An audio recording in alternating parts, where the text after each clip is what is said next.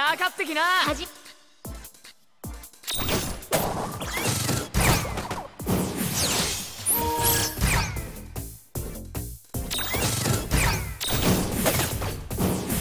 やったな。やっぴー。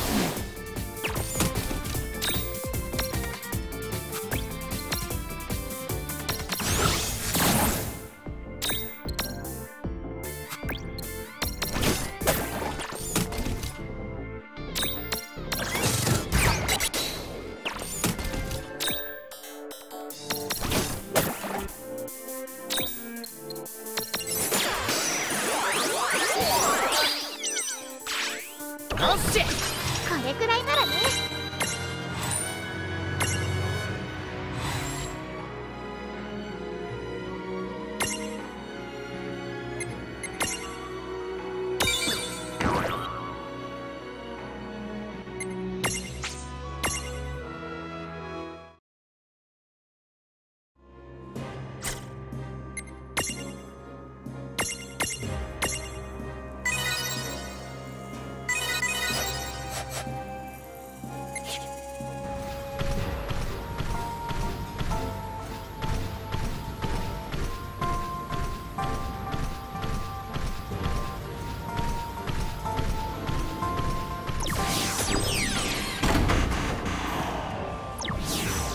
あれ、何も起きてなくね？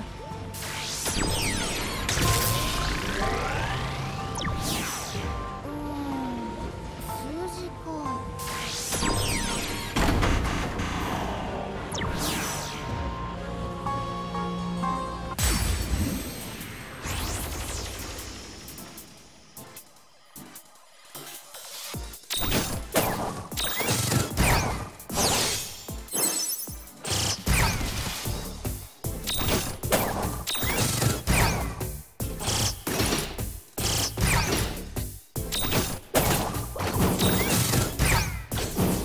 ま、こんなもんだな。さっ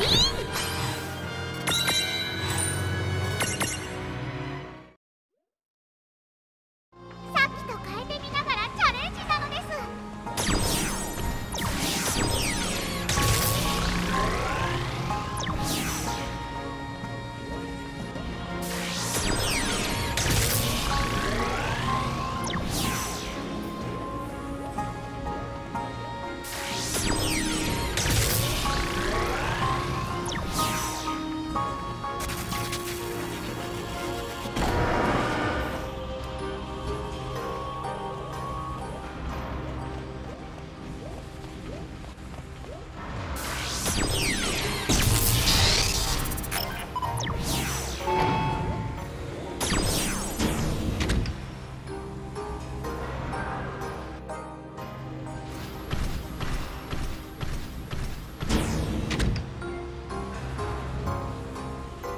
ここのミラージュってなんか変じゃない？スコーレからもらったアルトボックスがないとゲーム化できないのがいるみたいなのです。え？何それ？ミラージュじゃなくて機械ってこと？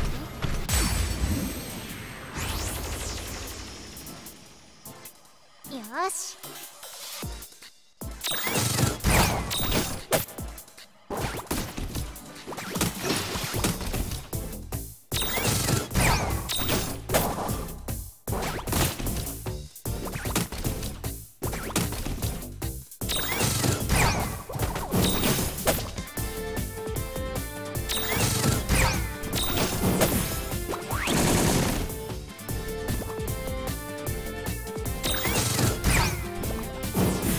やったな。これくらいならね。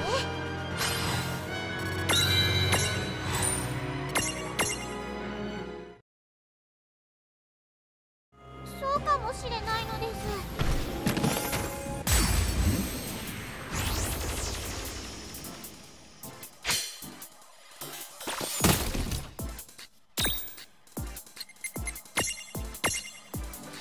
それ。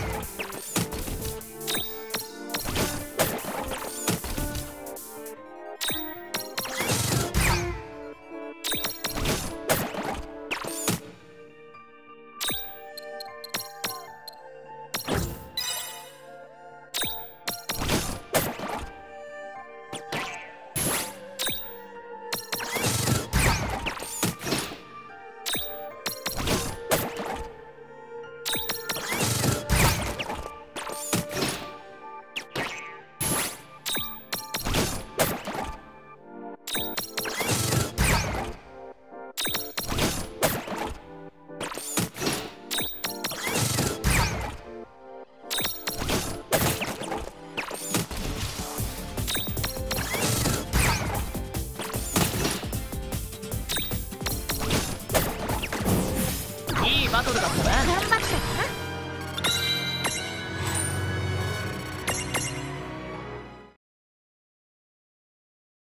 まあそんなわけないのです。気にしないなのです。ああ、気にしないぜ。少しは気にして。まあでも今は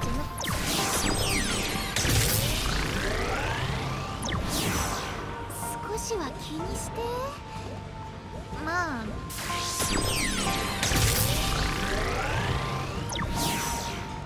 少しは気にして。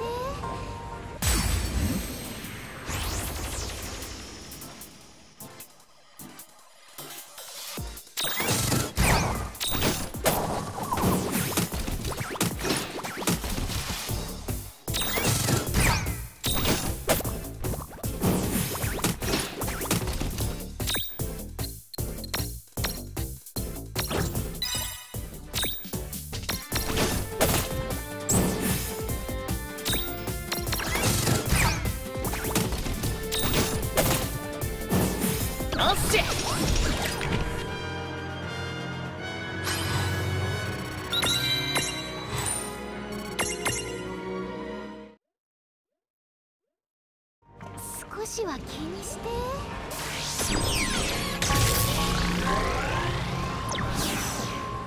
少しは気にして。まあでも今は少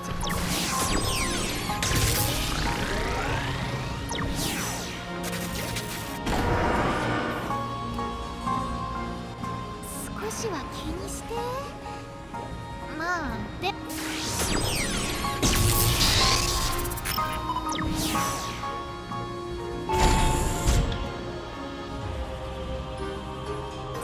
しは気にして。まあでも今はジェム化できてるからよっ。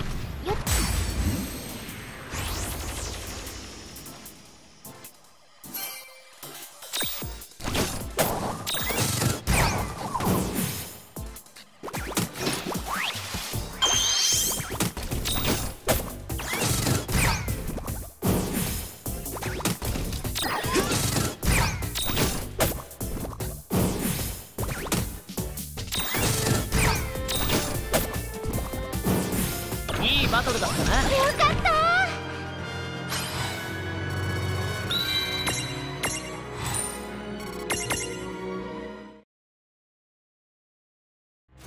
少しは気にして。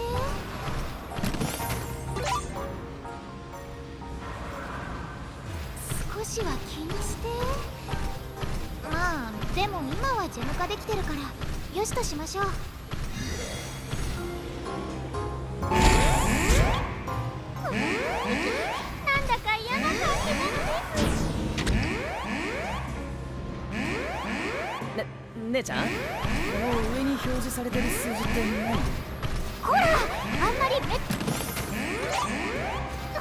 にかく急ぐ。あれ？入り口に戻ってない？ルートは間違ってないからこのまま進む。あ、了解だ姉ちゃん。突き進むぜ。にわかに2周目突入なのです。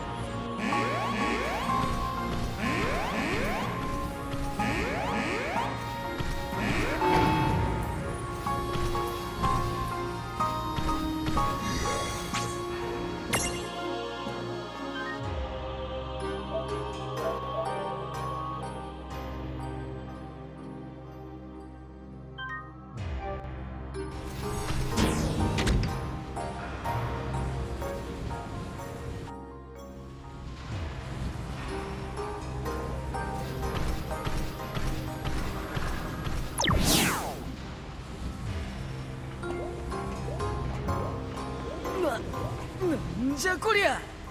まさかこれって全部。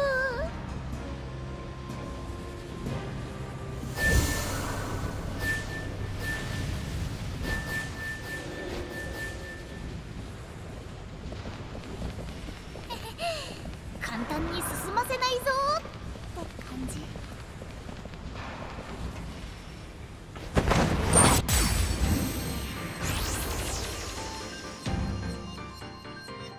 この子たちもミラージュなの？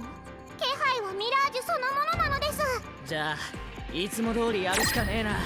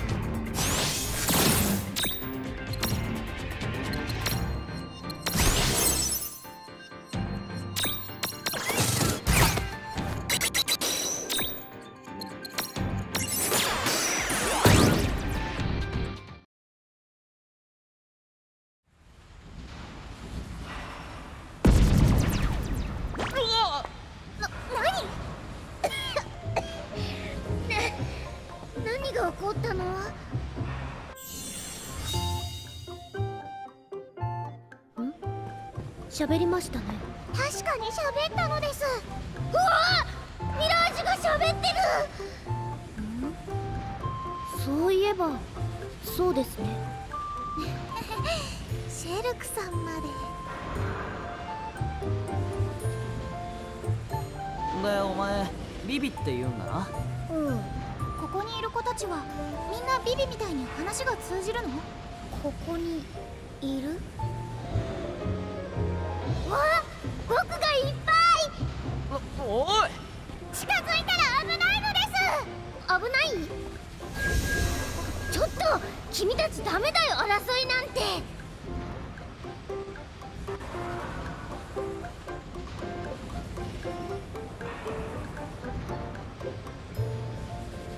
みんな分かってくれたみたい。協力もしてくれるって。なんかすごい。パチパチパチパチ。それで僕たち何を手伝えばいいの？あ、そうですね。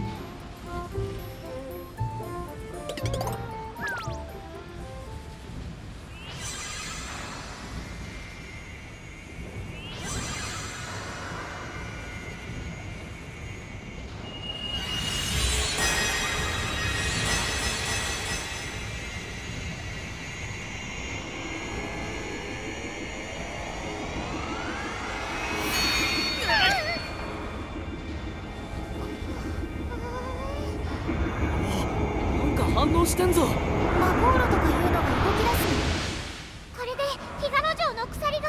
あ、そうだった。特等席行こうぜ、姉ちゃん。うん、外に出るわよ。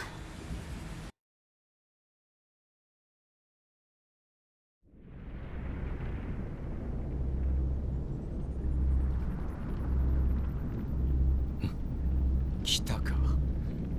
全速前進だ。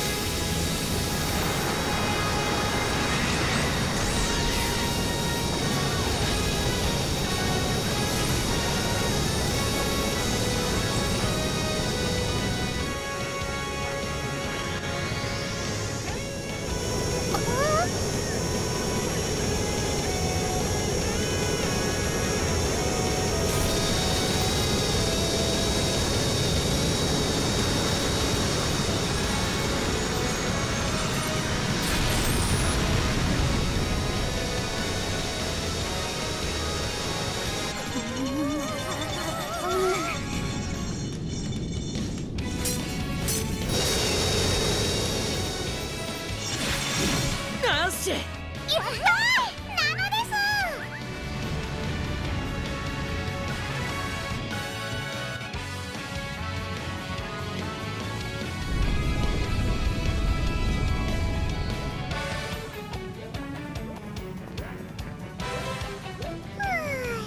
なんだか大変だったのです。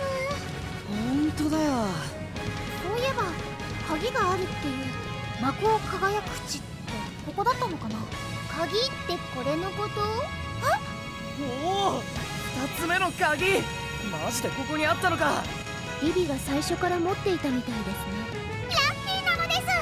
相変わらずラッキーすぎると思うけど、今は考えてもしょうがないか。ビビはこれからどうするのですか？しばらくはフィガロにいるといい。あ、お前。ああ、オオビトの兄弟。最後まで協力感謝するよ。あ、いや、あれスコールたちから聞いてないかな。聞きました。いや、まあすまなかった。連邦の監視が厳しくてな。ライトニングさんはどうしたんですか？ああ、彼女はちゃんと逃がしてるよ。もともと砂漠で君たちの保護を頼んでたのは私だしね。え、そうだったの？砂漠の時から？じゃあ一応先に助けられたのは私たちってことなのね。じゃあまあおあいこでいいか。そうね。うわ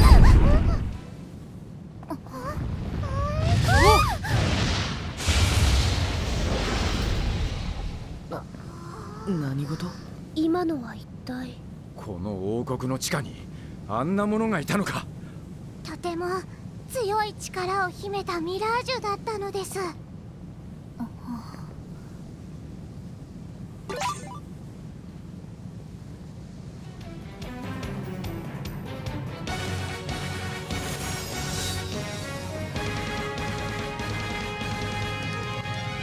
迷惑をかけたお詫びというわけではないが、一つ情報を提供しよう。鍵の一つがある朝の訪れない地というのを思い当たる場所が。マジで？どこですか？ここから西にある超巨大大橋ビッグブリッジを渡った先の大陸がそうだ。あそこは深く暗い空のせいで一切日が差し込まない大陸になって太陽が盗まれた場所とも言われていて、まさに朝の訪れない地というわけさ。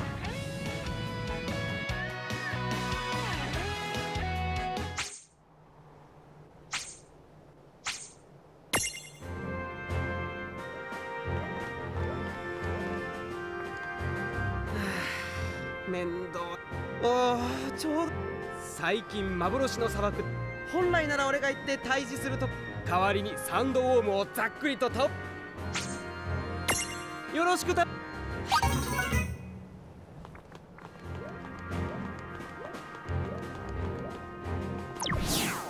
ミッドガルはすっかり眠りについたようだな。ミッドガル？ああ、このフィガロ城の地下、君たちが入った場所のことさ。あの地下刑務所の名前なのか？まあ実際刑務所としては使っていないがね。何それ？こんな小さな国にあんな大きな刑務所はいらないよ。地下であった人間は城の兵士たちの変装だ。マジで？通りで安く物を売ってくれたりしたわけね。このフィガロの城は代々王位と共に受け継がれてきたものなんだが、浮き沈みできる謎に興味を持ち、10年前にあの地下を見つけたのが私だ。そして神羅に協力を仰ぎ調査を始め、魔法というエネルギーを使って動くミッドガルという名前の施設だと分かった。しかし地下には多くのミラージュが住んでいて、さらにある日調査のために持ち込んでいた神羅の機械が意志を持ったように人を襲い出した。そんな危険な場所の上、この城を動かす動力源がある場所だからな。連邦はもちろん他の誰も入れない場所とする理由が欲しかったわけさ。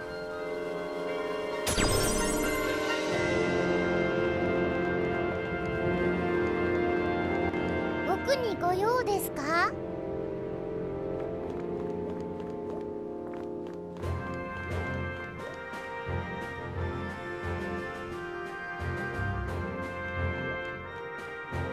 あら、あんたたちにそいつらはね、私が書く、私の、もちろん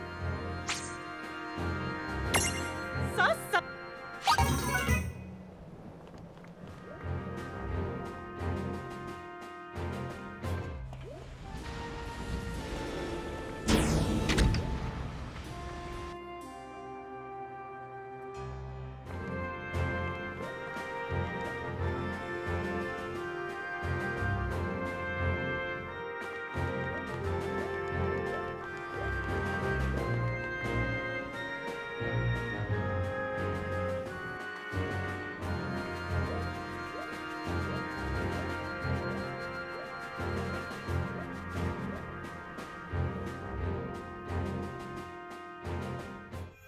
第16幕ビッグブリッジの死闘。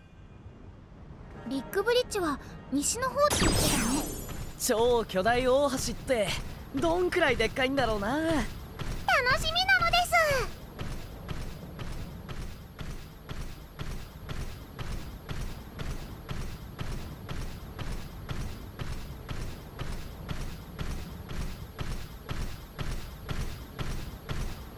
お、向こうに見えてるのがあれか？すごい橋なのです。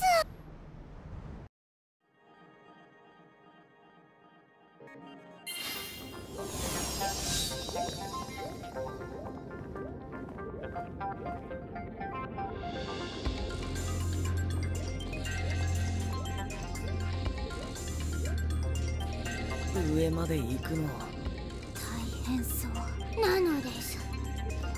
でもこんなすごい橋一体どんな人が作ったんだろう。作ったんじゃなくて大昔のオオビトが呼び出したの。私はエイコ。この橋の管理をしてるのよ。橋を渡りに来たのよね。ええ。ねえ、さっきこの橋は作られたんじゃなくて呼び出したって言ってたけど、それってこの橋の本当の名前はアレキサンダーっていうの。大ミラージュビッグブリッジアレキサンダー。そう言われれば橋そのものからミラージュの気配がするのです。マジで生きてるのこれ。でっかー。だから召喚師のエイコが管理してるのよ。召喚師ってすごいんだね。エイコが呼んだわけじゃないけどね。ねえ、一つ聞いていい？あなたたち噂の丘からの大人？ああや。ええ、多分だけど。噂は本当だったんだ。ちょっと待って、予言が本当なら、ちょっとまさかあなたたち破滅を導くわけじゃないわよね。え？みんな赤の予言ばっか読んでるから知らないかもだけど、青の予言じゃ丘からの大人はクゼか破滅の分岐ってちゃんと書いてあるのよ。そういえばセーラ姫もそんなことを言ってたかも。マジで？覚えてなかったのです。こんな人たちにこの橋使わせていいのかしら。いやいや、きっとそのクセの方に分岐するんじゃねえかな。クゼね。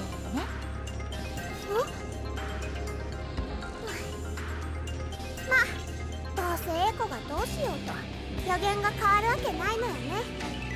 いいわ、行きなさい。でも破滅は導かないでよね。努力します。このアレキサンダーさんはどうやって上に送ってくれるのです？そこに乗ってアレキサンダーを起こすわ。起こす？普段はぐっすり寝てるのよ。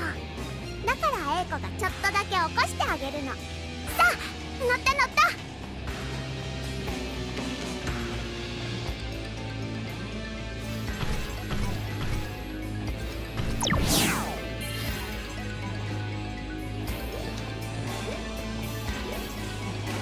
しっかり捕まってなさいよね。おい、いつでもいいぜ。ワクワクなのです。よろしくね。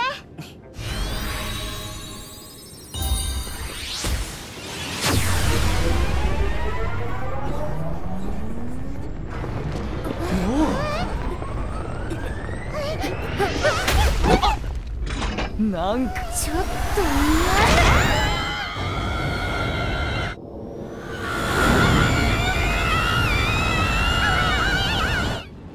いってらっしゃいね。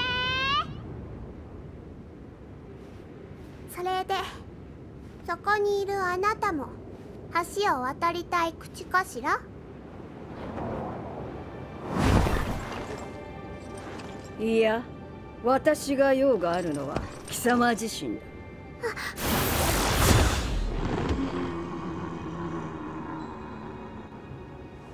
やはり厳重か。私を見てもなお戦うか。フェンリル、あなたはエイコと一緒だよ。まあいい。せめてあの娘のミストドラゴンよりは楽しませるんだな。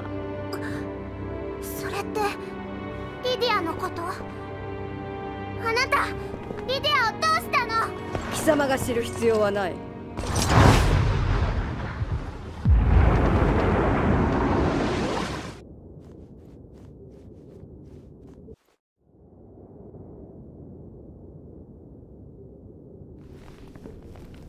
いったったったったった。落ちるだけじゃなくてこんな仕打ちもあるなんて。終点？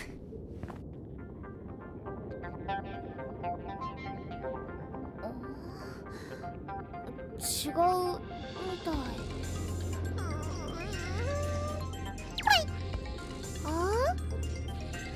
アレキサンダーさん、もしかしてもう寝ちゃったのです？おいおい、まさかこっからは徒歩しかないみたいだね。マジで？